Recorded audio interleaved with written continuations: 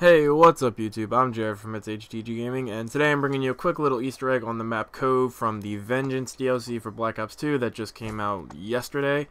And obviously it's on the map Cove, and it's actually the boat Hijacked. If you look off into the distance on where the A base would be, if you look off to the beach, you can see the boat from Hijacked. It's missing the helicopter, but other than that, it's pretty much the exact same. So it's just a quick little Easter egg to show you guys, so you guys can go and check it out, show your friends in a match. But other than that, that's about it, guys. So thank you for watching this video. Hope you guys enjoyed. I'm Jared from HTG Gaming, and I'll see you guys later.